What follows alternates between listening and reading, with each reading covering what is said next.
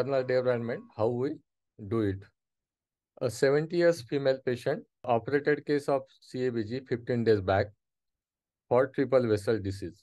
She was known case of diabetes on OHA and insulin. She was sick lady with heart rate 120 per minute, blood pressure 106 by 58 millimeter of mercury. She was tachypneic and respiratory rate was around 28 per minute. On auscultation, there were bilateral crepes, SP2 was 90, Echo sharing EF 35% only. And now she was posted for sternal debridement by plastic surgeon. Routinely, we give general anesthesia for such patients or occasionally regional anesthesia. But patient was on antiplatelets, so there was no for a regional anesthesia. If given general anesthesia, chances of postoperative ventilator were very high. So plastic surgeon asked me, why don't you try any block on this patient? So I searched on YouTube, found a video, watched that, and gave a satisfactory sternal block. And what was that block? That block was transverse thoracic muscle facial plane block. Later on, Dr. Deepak Borde suggested me a same block with less complication. That was spectro-intercostal facial plane block. These are parasternal or anteromedial interfacial plane blocks, local anesthetic deposited into tissue plane rather than around nerves. These blocks target the anterocutaneous nerves, which are branches of intercostal nerves that emerges at multiple levels of lateral sternal border, giving sensory supply to skin, soft tissue, and sternum. So primary mechanism is by conduction block of sensory afferents by local anesthetic. Effect on peripheral nociceptors by diffusion into surrounding muscles and fascia. Sternum, ribs, associated joints, connective tissue are important sources of pain, are innervated by anterocutaneous nerve, a branch of intercostal nerve. So what are indications? Sternotomy, sternal debridement, sternal fracture, medial rib fracture, medial coverage of breast surgery. Role of parasternal blocks. When there is no for epidural or paravertebral block due to coagulation problems, when patient is on antiplatelets or anticoagulants.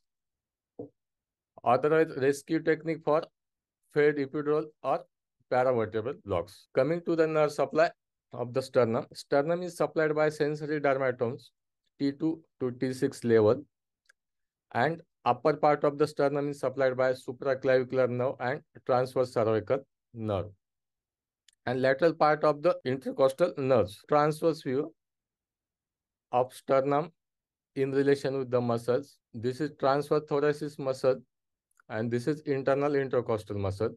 In between lies internal mammary vessels and anterocutaneous nerve that pierce internal intercostal muscle and pectoralis major and supply to skin and sternum. This is sagittal view showing the same muscles with in relation to costal cartilage. These are two costal cartilages, transverse thoracic muscle, internal intercostal muscle, and this is pectoralis major muscle. Position of patient is supine. A linear ultrasound transducer is used. Probe positioned just lateral to sternum, either parasagittal or in transverse position. Coming to blocks, transverse thoracic plane block, rather it is a deep block. We need to advance needle to the plane between pectoralis, plane between internal intercostal muscle and transverse thoracic muscle, targeting the neurovascular plane. Here we need to see internal mammary vessels to avoid injury pneumothorax by piercing the pleura. This is a transverse view. Probe is positioned lateral to the sternum in transverse position and needle is placed in line with the transducer. This is sonoanatomy. This is pleura. These are mammary vessels. This is transverse thoracic muscle and this is internal intercostal muscle. We need to advance needle in the plane between these two muscles. Let's come to the pectoral intercostal plane block, that is superficial block. we need to advance needle in plane to the probe into interfacial plane between pectoralis major and internal intercostal muscle. This is parasagittal view. Probe is placed parallel to the sternum and needle is passed in line with the transducer. This is sonoanatomy. This is pectoralis major. This is internal intercostal muscle. These are rib shadows. This is pleura. This is transverse thoracic muscle.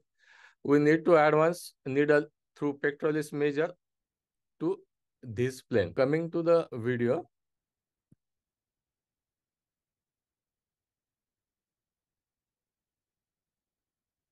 This is white glistening structure is pleura. These are rib shadows. This is internal intercostal muscle. This is pectoralis muscle. The needle is coming from this direction. And this is the plane between these two muscles. Now we are seeing the local anesthetic is being deposited between pectoralis major and internal intercostal muscle.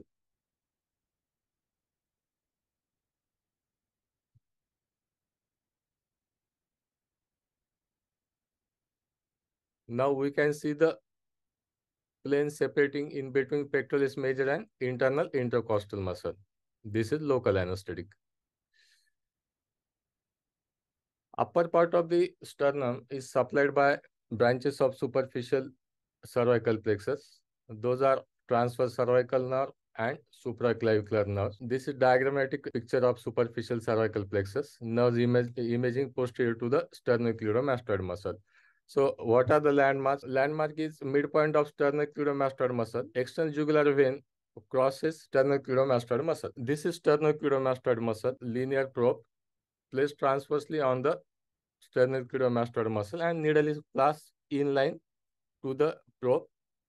This is sonoanatomy. This is sternocleidomastoid muscle. These are scalene muscles. Above scalene muscle lies pretracheal fascia and we need to deposit drug below sternocleidomastoid muscle. Around 5 ml on each side, local anesthetic can be used. We did almost 35 cases of sternal debridement, out of which 15 cases were given general anesthesia, 16 cases were given satisfactory pectointercostal facial plane block. One case was converted to general anesthesia after inadequate block. 3 patients developed hypotension after 40 minutes. They were treated with injection mefentin. The hypotension might be due to the overdose because these patients were post-CEBG with a low ejection fraction. Secondly, we give 20 ml of local anesthetic on either side. Overdose for the local anesthetic. What is my take-home message? Parasternal blocks can safely be given for debridement of high-risk post-CABG patients. But we need to consider the local anesthetic dose according to weight of the patient. If dose exceeds, you may consider the sensory dose for that patient. Special thanks to Deepak, Naina, Swati and Pooja. Thank you.